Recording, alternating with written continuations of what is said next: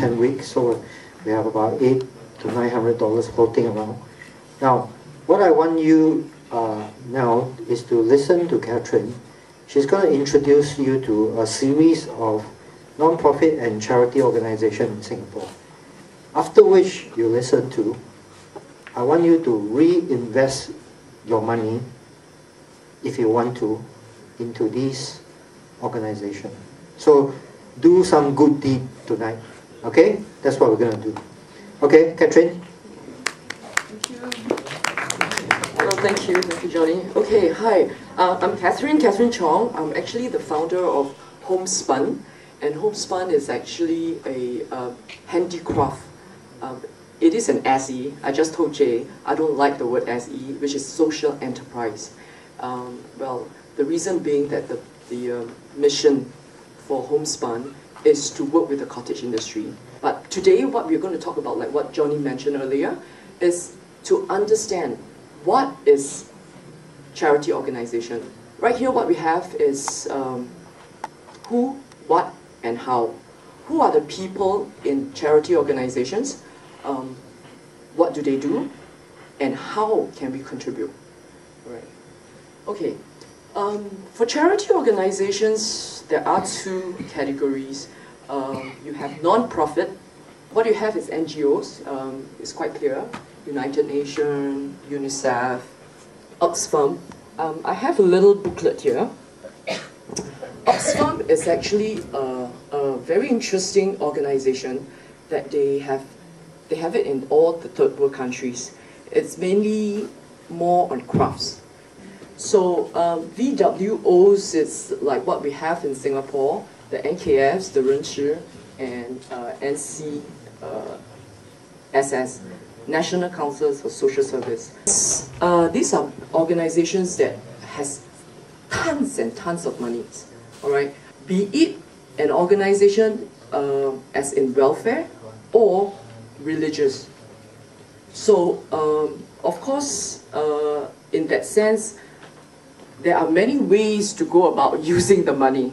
But nevertheless, there are tons. If you Google, there are so many out there. Yeah, and in fact, this is a very, how should I say, that MICA, like for example, our National Council of Social Service, has actually thrown in a lot of awareness in this area, which is very good.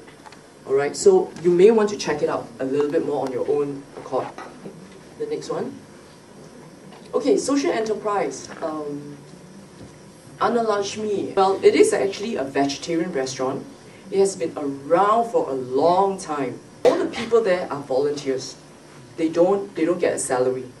Those who can cook, they cook. Those who can actually work, serve the tables, they do that. And whatever you eat there, you just pay whatever amount you think you feel like. So it's all your own free will. They serve buffets. They sometimes go a la carte. Yeah, and they have survived for a long time. So, well, again, having said that, there are two ways to look at it. Either because the food is so good, people do come back again and again, or people are very generous and they actually pay more than they are supposed to. So it's like a donation to this restaurant. But whatever it is, they survive for so long. I believe they are good. Okay, Days. Days is actually like an animation, digital drawings. They do websites. They work very closely with SPD. SPD is Singapore Physical,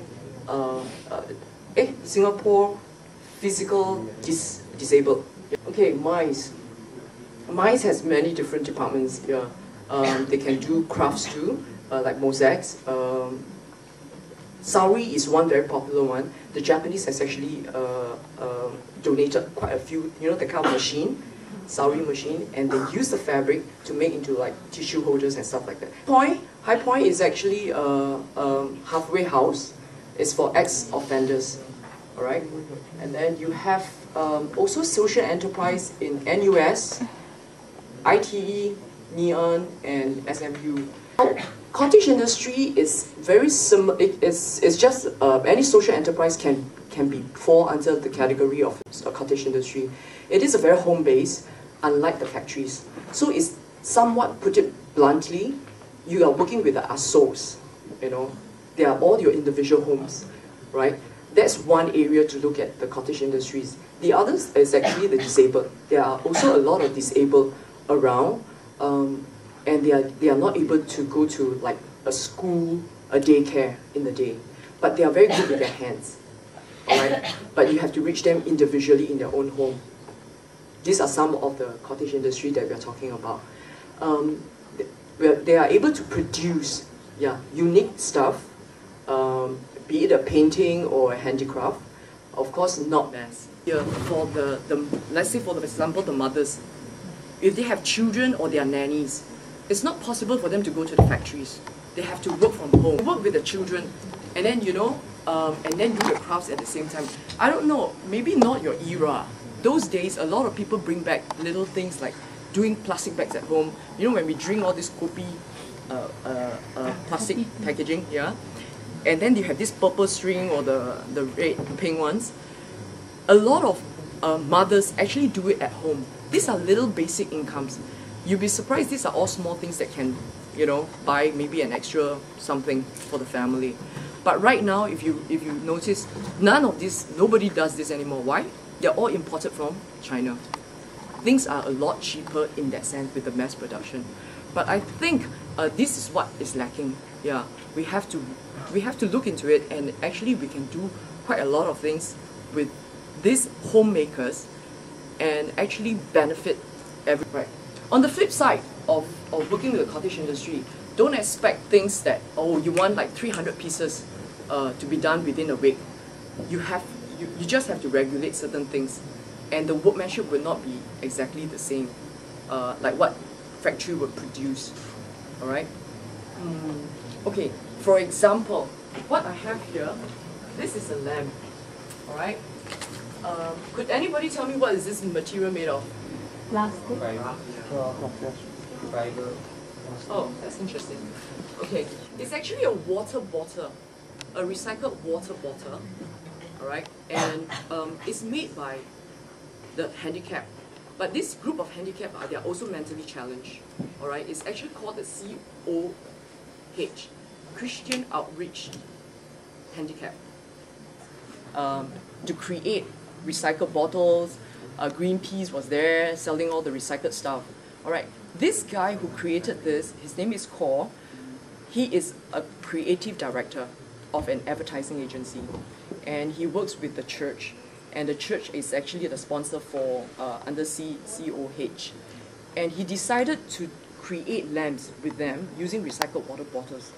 And he's not just interested in the product. He's more interested to produce, to create experience, as in workshop with the mentally disabled, all right, mentally challenged. In what way? Like workshop, because it's very touching and it's very it's an eye opener that how mentally disabled a person is, but they are able to come up with some very interesting products. Okay, so we have the social enterprise, the cottage industries. The next one. And I think over here we are more design based. With all the 6, Johnny was just telling me all the 6 different design based departments. Correct me if I'm wrong. If for this, this is just a proposal. Maybe we should work on taking it as an option to look into a cottage industry or social enterprise for design-based business. In this case, COH is actually one option. That is what you have seen earlier. Then SPD, which I have briefly mentioned, which is the Singapore Physically Disabled Enterprise, right? They do book bindings and website design. And then Mother and Child, which is actually fashion. Yeah. Anybody else over here know or heard of any social enterprise that you have this desire to contribute your talent with, or to work with? Well, actually, I myself do have an individual project. Yeah, but it's actually based in Laos. So we are currently raising funds to construct a classroom in a village in Laos. So, That's wonderful.